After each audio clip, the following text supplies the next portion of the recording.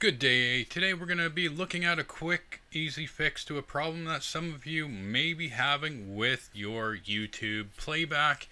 And I want you to know that it does happen on Windows and other computers as well. So we're going to go ahead and we're going to take a look at it. It's to do with Chromium. So here we go. I'm just going to step over to the other screen here.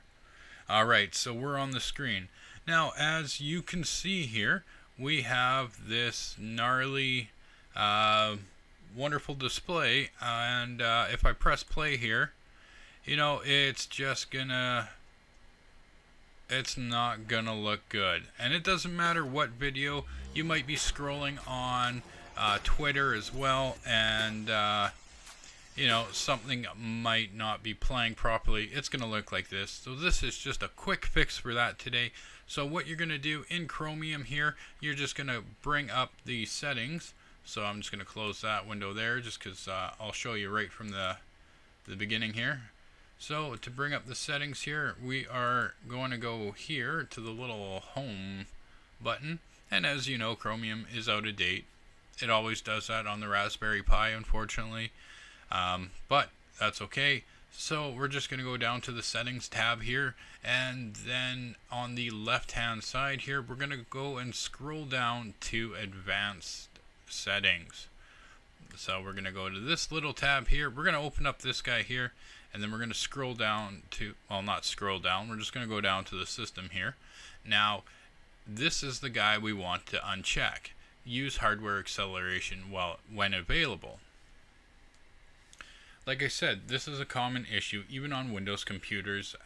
It tends to happen a lot, and you know, once a new update comes out for Chromium, chances are you can probably turn it back on.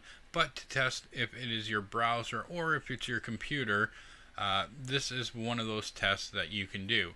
Now it is also the same on Firefox ESR. You might be experiencing the same thing. So once you do that, so we're going to turn that off. We don't want hardware acceleration on. Now I'm just going to go ahead, I'm going to relaunch my browser here, and it'll just take a moment here, and we're going to be back up and running here, and then we'll go back to my channel here, and we'll check out my intro video there that I definitely need to update, but you're going to see a little bit better result here in our video playback. It's just the way it's done, unfortunately. And then let me just scroll down here a little bit. So now it's loading up, and hopefully this time we do not have any weird stuff happening. And there we go. We've got it working.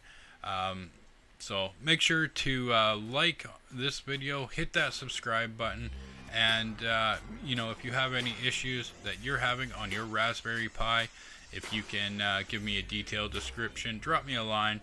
The email address is on the screen there as well, so feel free to email me as well. And once again, thank you for watching, everyone. You have a wonderful day, a wonderful week, and we'll see you next time. Take care, eh?